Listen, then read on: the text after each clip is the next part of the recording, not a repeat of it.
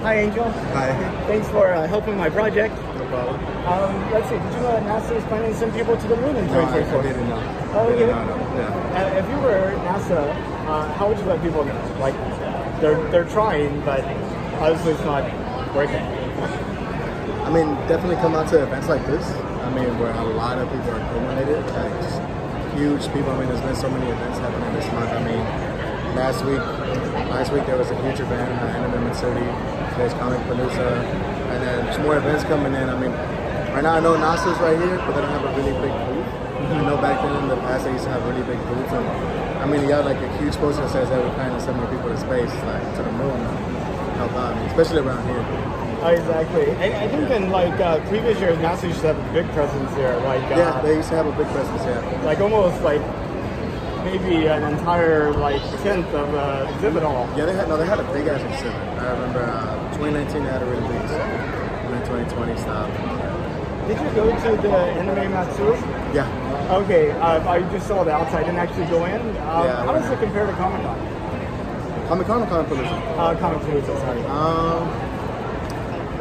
Well, the turnout is definitely different.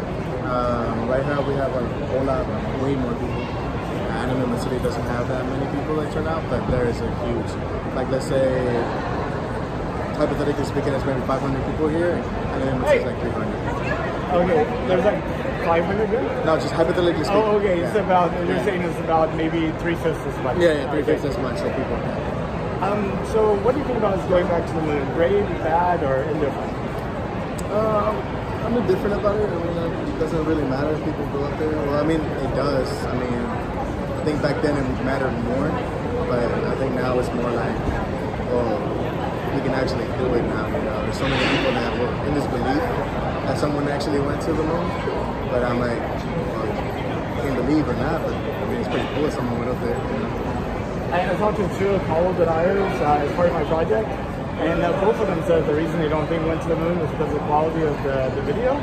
So, I mean, like with the new video technology, I mean, it should be like really cool.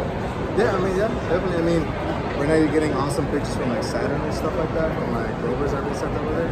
Pretty badass. Well, not rovers, like little satellites, which is pretty cool. Yeah, and I mean, we do have a little helicopter on Mars that's flying around. That's kind of cool. Yeah, that's pretty badass. Yeah, and then Mars rover and all that. So Jeff Bezos is flying to space on Tuesday on his New Shepard rocket that just go above the atmosphere. It's like a 10-minute flight. Oh, okay. So if it was safe and affordable, would you take a trip to space? No. No. No, I wouldn't.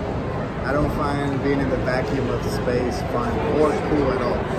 I mean, I'm not gonna lie. I mean, maybe in the future when it's like 100% like, you know, affordable, like kind of like a plane ticket to Florida, and yeah, but as of right now, no, I'm not a big fan of it. I mean,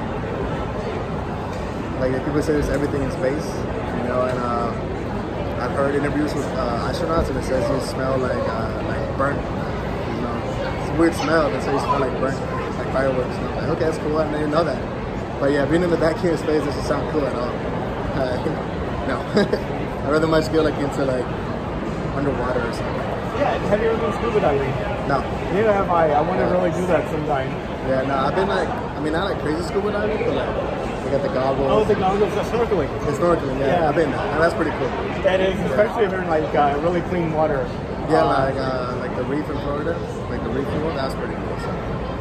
Well, Angel, I really appreciate your time. Yeah, no problem. Thank you so much. No problem. Thank you.